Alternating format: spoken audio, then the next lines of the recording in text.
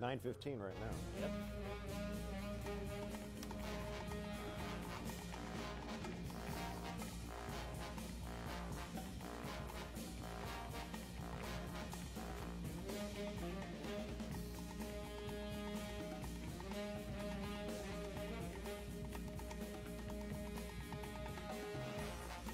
Live in downtown Detroit, Local 4 live stream with Jason Carr starts now. Hey, good morning to you. Keep that music going a little bit there. All right. How you doing?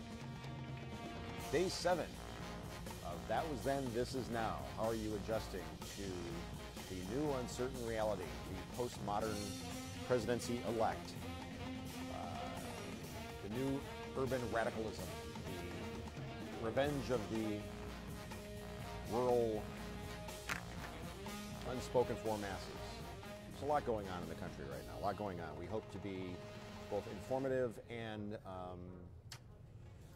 a sort of relief from the seriousness at hand. We want to inform, entertain, infotain, and everything in between. This is the 9:15-ish, Jason Carr Live, coming to you here on Facebook and also live streaming on clickondetroit.com.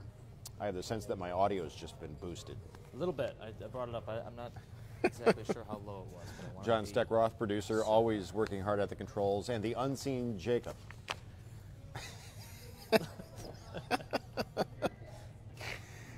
Is that like the hook that comes in and drags the person off the stage? Are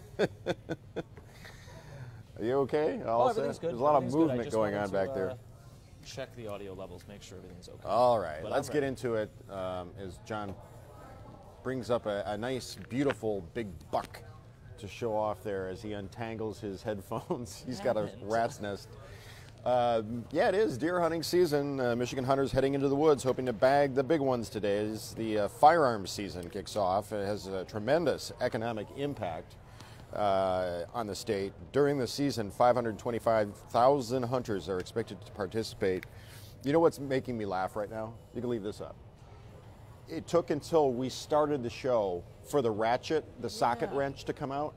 There is some noise It coming from didn't back start until right when we went on. There is somebody over within, I don't know, how many, 25 feet of us right now? Yeah. Dismantling our old camera mount and with a socket wrench. So if you can hear it on your feed, then I apologize.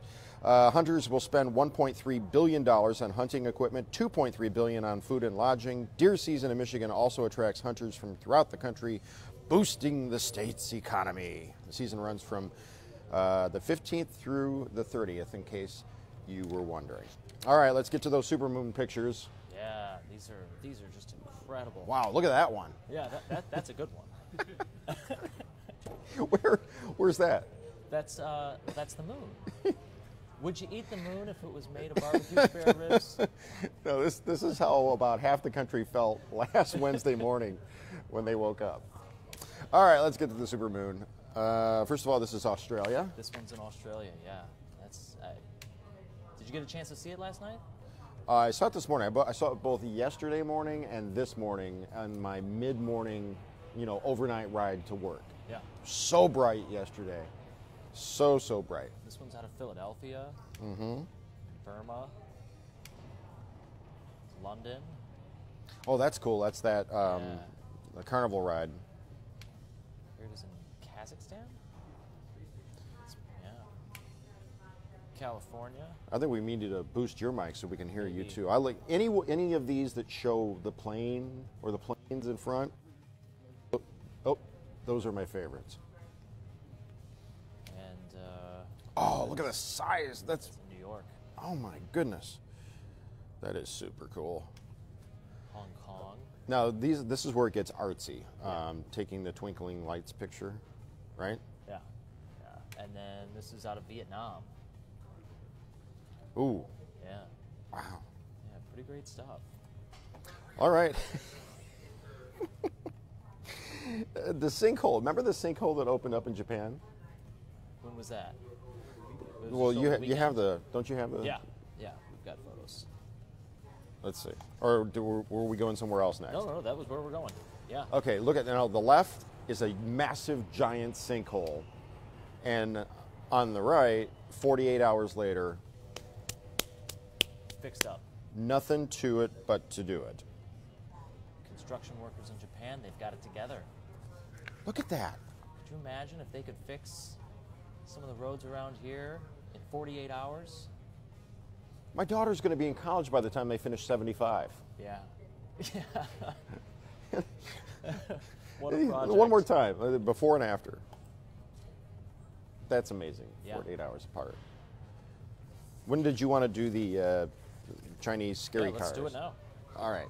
So, hopscotching, skipping, jet setting across Asia, we go from Japan to China, where they have found a way to freak out people who are behind you in traffic who have their high beams on. And if you have your high beams on, you're going to see stuff like this in the car in front of you. It's something that'll reflect only with the high beams. Regular headlights aren't going to do it. And it's supposed to try and keep people from using their high beams. That's how we used to ride in station wagons when I was a kid. Unrestrained, facing backward. Right, Rod? Absolutely. See that? Is that a Go back to the last one. Can you go back to the last one? There we go. Remember? You'd be in traffic. That's a Touareg, but no, you'd have. We had the Vista Cruiser, which faced forward, but then there was the Chevy Caprice wagon That face backward that faced with the rumble backwards. seat. Yes, and they would put the window down and they'd be sucking all the fumes in, though nobody knew. Is that what happened to us? Yes. Generation X sucked too many tailpipe fumes in the back of a Caprice Classic wagon, and that's how we ended up the way we are today. Trump bird. Oh boy, we should leave this. Oh, did you have more of the Chinese scary? Yeah, there's a couple more of them. Okay, This one, sorry. you could just imagine being behind a car and Do you have I the guess last one realize- that has the profanity or no? no, we don't. Okay, so there's another one that you can acquire That'll that tell basically someone exactly plainly what to spells think. out enough with the blank and high beams. Turn them off. Now Trump bird. The Trump bird. The Trump bird. It's a good-looking bird. Tell me what you know about the Trump bird. Well, not much. It's out of where do I have that? A golden pheasant at the Hangzhou Safari Park Yeah. is pretty well known now. People, the zoo staff says that they're getting an increase in numbers of people that are coming to visit, specifically to see this one bird with its yellow comb over. I mean, Oh, that's the cat. We're going. tell to me the cat tell me next. about the cat. You had to show the cat, so tell me about it. Yeah. Well, this is Julian Assange's cat, the WikiLeaks founder. No, who, that's the bird. Yeah, that's the bird. This is the cat. Is the cat Anyways, watching the bird? There might be something to that. from the Ecuadorian embassy in London? Talk Yeah. about a metaphor. So, anyways, Assange apparently dresses his cat up. He's got to be pretty bored, stuck in that embassy all day. And, Can we go back to the bird now? Yeah, let's go back to the bird. Mamacita, ¿dónde está Santa Claus? This is all. ¿Dónde está Santa Claus? Oh boy, that's all anybody wants for Christmas is a bird with a comb over. So you talked about Julian Assange's cat, Yes. embassy cat, Embassy as cat. it's known. Once you get Mamacita, Donde está Santa Claus in your head, That's you all there is to cannot it. get it out. Nope, done. Did you have it stuck in your head yesterday? Yeah. You're just saying that for my benefit. The Oreo bar. All I want for Christmas is Oreo cookies disguised as a candy bar. This is new. Here's the Oreo candy bar coming out soon. Coming out soon? Well, expected out in January, so it's. What is Milka? soonish. Milka? Yeah? Huh. No, I didn't notice that part. Yeah, Milka.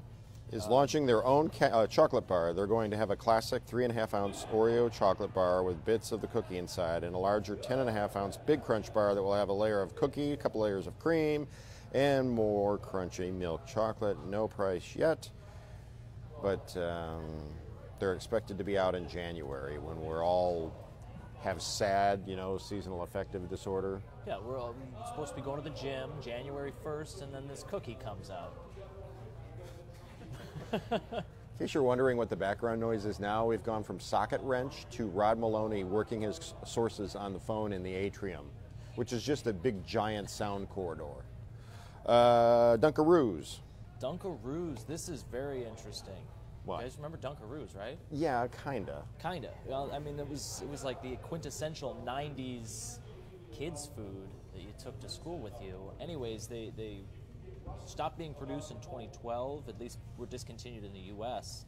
And General Mills is unofficially attempting to bring back the snack to America in a very unique way. Because Dunkaroos don't meet certain health guidelines, they can't advertise to children, but obviously they're advertising to children. So they're trying to smuggle them into the country using a website called Smuggleroos. I actually went there this morning. Oh you my can gosh. become a Canadian exporter or an American importer, and you can get a Canadian friend to ship you enough Dunkaroos that you can sell them yourself. So if you're interested, I hope he won't forget to crack his castanets and to his reindeer say, "Oh Pancho, oh Vixen, oh Pedro, oh Blitzen, ole, ole, ole, mamacita, This song never gets old, Rod Maloney. ¿dónde está Santa Claus?" All right, let's go on to Michael Fulmer. Hey, it's TV's Mara McDonald. What's up? Tigers pitcher Michael Fulmer won AL Rookie of the Year last night. Fulmer was 11-7 with a 3.06 ERA and 26 starts for the Tigers. There you see a dramatic mid-stride. You have a great story? Yeah, not for that. What? Is it something you can share with us? No, we're going to save it for noon. Oh, come on. I mean, I got so excited I unplugged my IFB. What's going on? Oak Park. Wait, they can hear you, so. well, I guess we're just going to have to wait till noon. Shoot him. They arrested the dude comes back and steals the Oak Park cop car with the girl. We have I'll give away part of it. We have a stolen Oak Park cop car, but we don't know how we got to that point. I mean, he knows, but you're going to have to watch Local 4 at noon to figure it out. Detroit twist. Yeah, we can't give away. No. That's you got to wait for noon to figure out how we got to the point of having somebody other than a police officer behind the wheel of an Oak Park cruiser. Anything else? No, that's all we've got for today. What time are we looking at here on the old clock? Oh, look at that. Yeah. I mean, about 15 minutes or so. Coming up live in the D, it's me and Tati. Chuck still on vacation, you see. And with that, I will say stay classy. Stay classy, Detroit.